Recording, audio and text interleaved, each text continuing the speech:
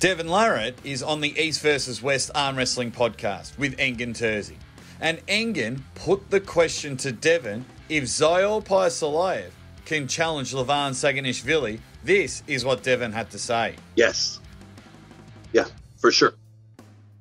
Yeah, I think yes. I think when you look at Zaur, now right away I'll say in my mind Levan is still the favorite. Now he also goes on to say how dominant and how strong Zaur Paisalayev's top roll is. It's actually a really ripper podcast. Go check it out. He gets into the technical aspects of dominations, but he does say he is a little scarred from Levan. He doesn't say that Zaur will win, but he says he has a chance of beating him.